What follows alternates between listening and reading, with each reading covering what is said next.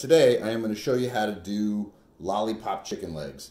Now, I started doing these a couple of years ago, or I don't know, probably 10 years ago, and they're always a big hit because you bring them out and they look really cool, and if you have good sauces on them and everything, you're just eating just the meat of the chicken leg, which is kind of the problem with the way they are like this. You cook them and you get all this kind of funky stuff, but it has sauce on it, and so you want to eat it, but it's all chewy and kind of gross.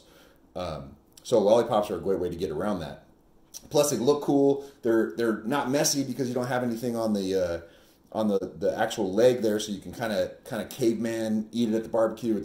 They're really cool. Kids like them, so you get good sauces on them and all that. But they're kind of a trick to do, and I'll show you what I've learned to do them. So what you want to do is sort of feel. You can kind of see where the muscle ends in there, and it just becomes just skin and tendons and stuff. And that's kind of where you want to make your cut. So the first thing you want to do is you want to get a real sharp knife, keep it sharp, keep it honed. You know, just make sure that when you're cutting, you're doing it with a good implement, and that will make this a lot easier. I think that was probably when I started making this kind of stuff. I always tried to keep knives sharp, but I never kept them as sharp as I should have. And, you know, like sharpened them weekly and make sure I hone them before I use them and all that kind of stuff. Once I started doing that, it got a lot easier. So you'll see you get these kind of weird piano wiry tendons, and you want to cut those if you can. Get those out of the way. They're not going to be part of the chicken when they're done. They cook and they shrink, so they're not something that you worry about when you're actually eating the chicken, but they are kind of a pain when you're doing this stuff. So what you can see is I cut around the outside, and then I get this kind of hood on here, and what I can do is just put my finger in it and pull it off.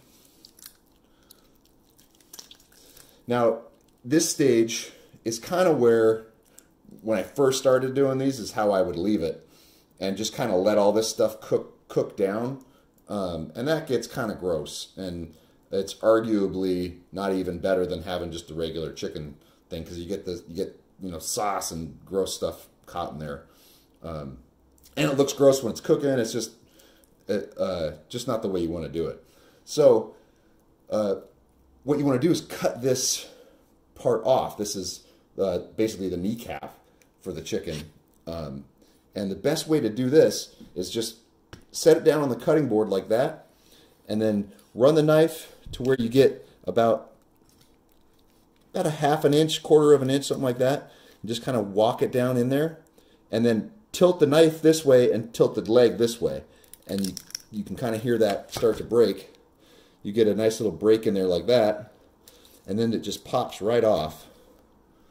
And what you're left with is a real nice, clean chicken leg right here. So sometimes you get this weird little thing in the middle won't come off with it, and you can kind of just cut it off. Get down in there and get it out of there.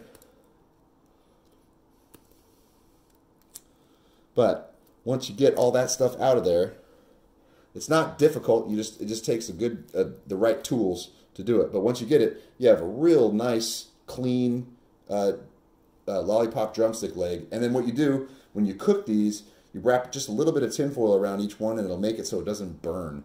Because if this gets too close to the fire, then what happens is the fire will burn the leg and weaken it, and then it'll snap right off.